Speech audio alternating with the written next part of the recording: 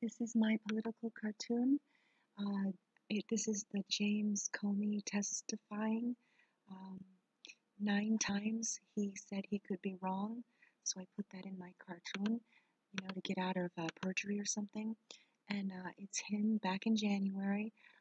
He's having dinner with Donald Trump. Donald Trump is saying, "Great salad, James Comey. I finished my plate. How is your fish?" And he's holding up a plate, and there's carrot sticks that spell out Flynn, and a cucumber that spells out I, and then some pineapple, an orange, some berries, and some peppers that spells Flynn, I hope. And James Comey is saying, "I could be wrong, but are those vegetables talking to me? I could be wrong. I could be wrong. I could be wrong," because that's what he said during his testimony.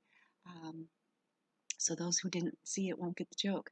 But he's going, "How's your fish?" Donald Trump's going, "How's your fish?" And James Comey is eating a fish pie, and it looks really gross. And he's got a little book on the table. It says, "Dear Diary, January 2017," to refer to his memo. And Donald Trump's eating steak and ketchup, a little T-bone steak, T for Trump, and because that's what he eats. And Mark Dice made a joke on InfoWars. He said something like, did there have to be carrot sticks spelled out on the plate? And he said it on InfoWars, and he also said it on his YouTube account. And that's where I got the joke about, the carrot sticks on the plate, the vegetables that spell out, you know, I hope Flynn gets to stay on. I just want to add that after I posted this, Twitter blocked my account, suspended me for a few days. So, I mean, I wasn't doing anything out of the ordinary. I didn't break any rules. Didn't comment hardly at all.